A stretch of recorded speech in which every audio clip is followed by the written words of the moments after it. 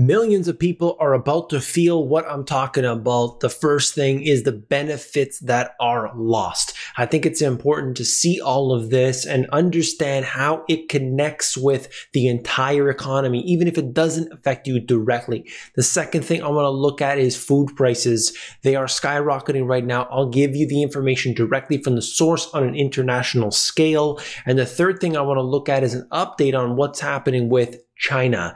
I'm going to give you some details around that, and I've got a lot more as well. So stay tuned. Let's go.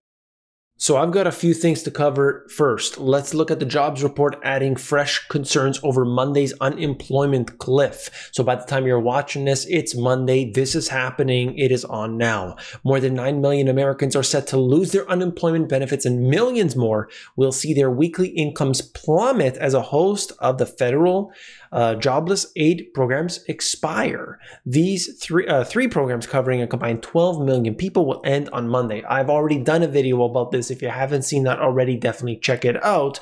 But this is just giving you a little bit more detail, okay, really quickly. 26 states pulled out of at least some of the programs earlier this summer as businesses struggled to fill the record-breaking 9 million job openings. So you've got a weird situation today, a lot of job openings, yet a lot of people who aren't working. There are 5.4 million gig workers, contractors, and others not covered by traditional unemployment insurance who will lose their weekly benefits earlier next week. Another 3.9 million workers receiving extended aid will also see them disappear. What's going to happen? Are the states going to come in? In some cases, of course, that is absolutely going to occur. You know that they have to do this if there's an election going on. They have to do this if they want votes. They have to do this if they want to prevent any sort of rioting in the streets. Jobless Americans are stuck in a backlog nightmare as the benefits expire.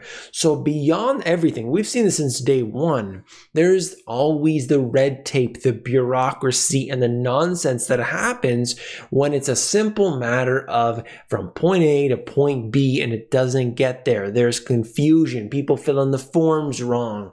You're clicking this and that and it doesn't happen. The website is shut down. You try to phone them. They don't answer. All these things that occur preventing you from getting what should be something very simple. People who are owed thousands of dollars in unemployment insurance are fighting bureaucratic delays. So we don't know what the particular situation is for this individual and for other individuals, but there are listed just a bunch of things it can be. She says it is become so frustrating. It's wearing on me. It's wearing on my blood pressure. I can feel it. All right, just giving you more of the details and so on. Millions and millions of people will be affected by it. And look, what happened here? The government set out a large number of, earmarked, we're going to spend this much money on people, and then they didn't even spend that much money, even though the amount that they have promised to give out is something that will ultimately have to be filled back in by taxpayers. You're going to increase taxes in order to resolve the problem when we should just be, maybe don't take the taxes from people in the first place so that they have more money.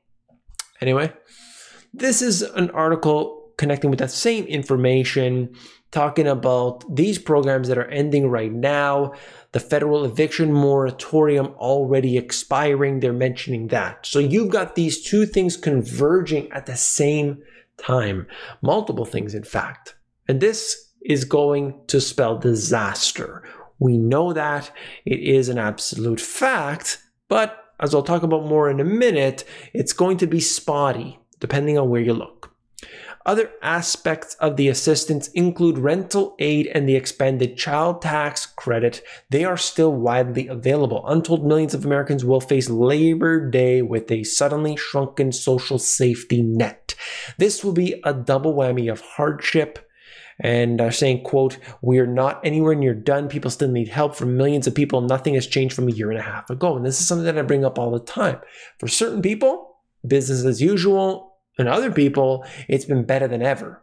But for millions and millions, they are in the worst shape they've ever been. Many haven't even recovered from the financial crisis, never mind 2020.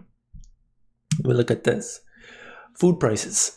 Global food commodity prices rebound in August, coming directly from the FAO. Sugar, wheat, palm oil push up the index. So you talk about the food prices rising and you look at the official rates, which have gone up considerably. It's still such a low number. But even using this index here, the FAO, sugar price rose 9.6%. Unbelievable. Vegetable oil price 6.7%. Cereal price 3.4%. Going up, the meat prices went up. Cereal supplies, talking about that because of all the grains and so on. Go down the list. Guess what? Everything is up. It's all up. Okay, look at the food price index. This red line in here, that's 2021. Basically, if you can see this, I don't know why, by the way, the graphic that they use is so small on this website. It's ridiculous. This is zoomed in all the way. This is 2020. So from the bottom of 2020, March 2020, and then it goes all the way through to the end of the year. And then here's 2021. And guess what? It's up, up, and away. That's the food, the actual index itself. And then you look at the food commodity prices broken down. Vegetable oil, cereal, dairy, meat. All of them are up, up, and away over this period from 2020 and beyond. Depending on which one, of course, you're going to see these differences, but they're all up. Look at the CRB Raw Industrials Index, something that I've shown you. But what I want to give you sort of an idea of, look at it. Look at the rate of acceleration. So you saw 2015, this is bouncing up, and the rate it came down after peaking out in the beginning of 2018. You know, these are ebbs and flows. It's going to happen with anything.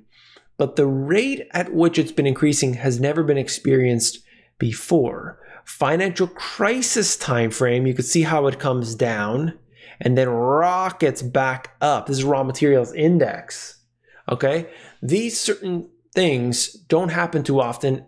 And by the way, the rate at which we're seeing today, it looks like it's never happened before in history. But the point I'm trying to make here is that this impacts people because it doesn't happen over 3 years. It doesn't happen over 10 years. It happens basically overnight. So if somebody is subsisting off, just barely making it, and the rent moratorium goes out, and even if they're still living there, maybe this got to go through the courts and so on, everything changes for them. So we could see increase in crime. We could see increase in people, having to, cohabitat or whatever the correct term is. They have to basically live 2, 3, 4, 5, 10 people to a household, and these things, hey, if you got to do it, you got to do it.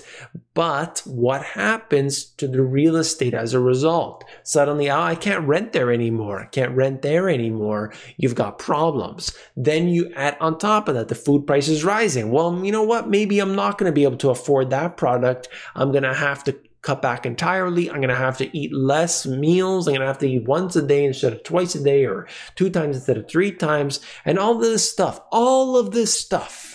Why? Yes, there's supply chain problems. Yes, there's problems going on with the production of anything. You get crop shortages, this and that.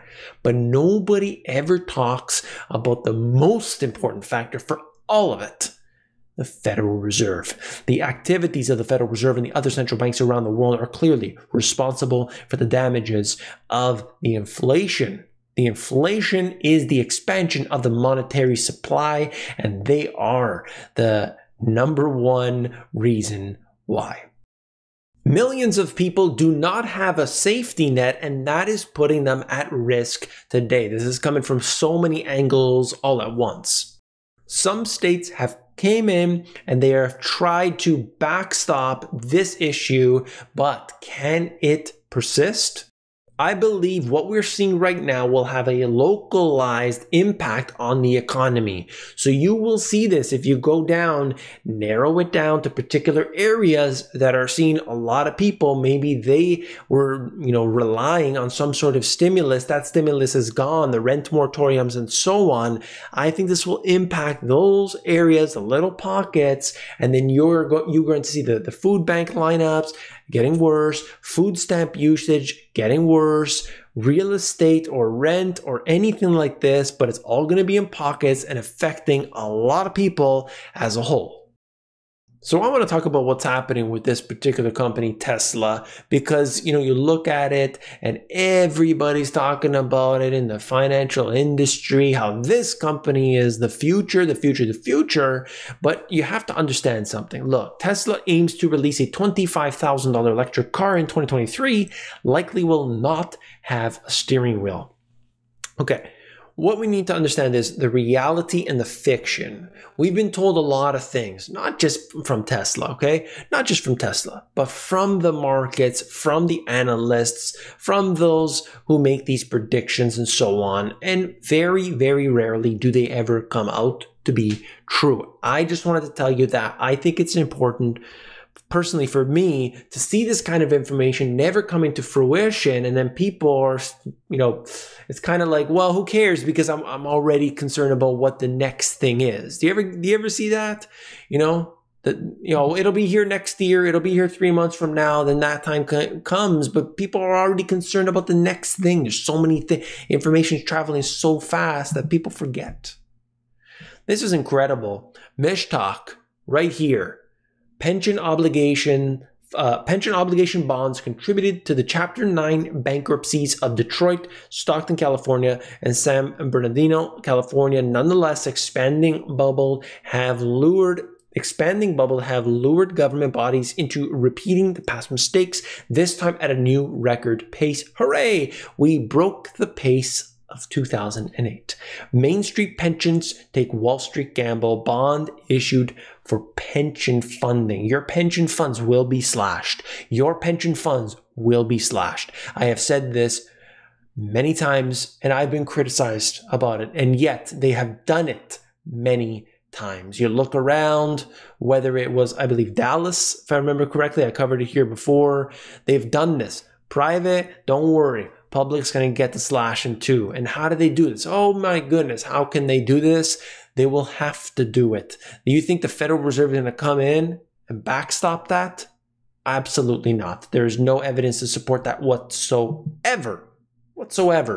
They might have a way to impoverish people to a certain degree to get them to accept a universal basic income and somehow connect that into the central bank digital currency.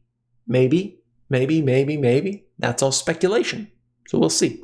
And then I wanted to look at this really quickly, then we'll get into China. Froth in the stock market makes the impending correction look almost obvious. Remember, they're talking about a correction. Correction is defined by 10% to 20%. Essentially, once you get into 20%, that's a bear market. Correction, they're talking about, and some people even consider a 5% to be a correction. So we'll see. There's a huge amount of froth in the marketplace right now. Much like we've seen in other important tops of the market that only became obvious in hindsight. Obviously, you see the market going up at day after day after day after day, and this usually doesn't end well because a lot of people get in at that very tippy top. Now we have a similar situation. You have the meme stocks, which are flying. They're not going to change the world. These stocks are going up over 2,000% in a few days. You have these SPACs going crazy. And by the way, SPACs have performed terribly more recently. We have a stock market that is very, very expensive, and the market is overbought. You can see the percentages and how it looks compared to the 200-week moving average, and it has deviated considerably. Never seen anything like this, even during 2017, which was a magical unicorn kind of environment. In fact, if you love unicorns, I want you to show your love for unicorns. How can you do that? It's pretty easy. All you got to do is hit that thumbs up button. When you do, the unicorns are able to grow a pair of wings, and you're helping them out. So thank you for doing that. Show your love. Now, I talked about this in the previous video I did. Evergrande, the company in China, the biggest property developer, they have $300 billion worth of debt. That's my understanding. And this was something from a few days ago. But take a look. Brand new info. Clock text for Evergrande as $7.4 billion of bonds is due in 2022. Developer dollar notes fell to record lows on default risk. This is big. This is big because some are calling this the Lehman moment potentially for China. Evergrande needs to repay some $7.4 billion of maturing bonds next year. Take a look at that. if you are willing to, if you are interested. I think personally that this could be very chaotic. Maybe the government will step in, nationalize the company. We will see, but I will give you all of the updates. If you're not an insider already, you have to be. Why? Because that's my way to get to you directly. We can get around the censorship and the shadow banning and all of that, and it's free, completely free. I'll send you the video of the day 5 days a week, comes directly into your inbox. Check it out at this card up here, or you can just sign up at themoneygps.com. But hold on. Did you make that unicorn smile? Oh my goodness, why? Why not? You can do that. Hit the thumbs up button. I appreciate that. Thank you very much. And if you haven't seen this video already, you definitely want to check it out. Click it, and I'll see you there.